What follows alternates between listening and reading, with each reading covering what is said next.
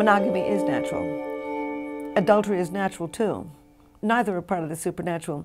But I don't think people really understand monogamy. Mono means one, and gamy means spouse, one spouse.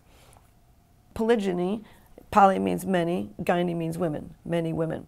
We are an animal that forms pair bonds. We are basically monogamous. We're also adulterous. I think we've evolved what I call a dual human reproductive strategy, a tremendous drive to fall in love and pair up and rear our children as a team of two, and a predisposition, some people, of restlessness, an inclination to be adulterous. And we tend to be an animal that, a creature that forms a pair bond for a period of time, breaks that pair bond, and forms a new pair bond. Serial monogamy and clandestine adultery. So when did monogamy evolve? I think it evolved over 4.4 million years ago when our ancestors were coming down out of the trees. 97% of mammals do not pair up to rear their young. Elephants couldn't be bothered, giraffes couldn't be bothered, gorillas form a harem, people form pair bonds. Everywhere in the world, the vast majority of people have one partner at a time.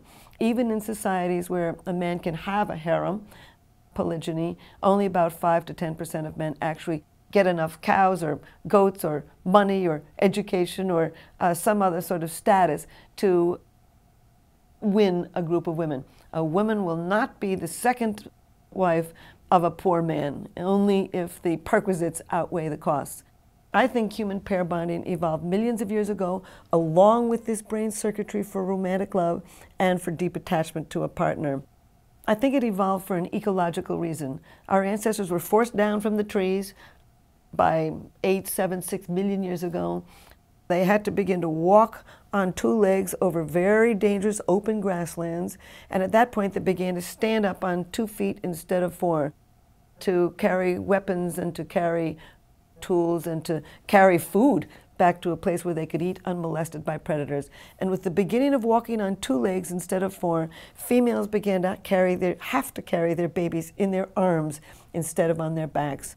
And if I were to give every woman in the world a 20-pound bowling ball to carry around for the next 4 years, and also try to carry sticks and stones and collect fruit and vegetables and run from lions, etc., they too would look around for a mate. So by 4 million years ago,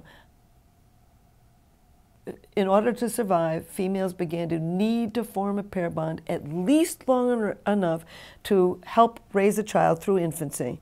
Males, I don't see how in these open grasslands a male could have really protected a harem of females, not only from wild animals, but from other males. So pair bonding became essential to females and suitable to males, and humanity went over what I call the monogamy threshold, and we began to evolve this drive to fall in love and form a pair bond and rear our children as a team, a hallmark of the human animal today.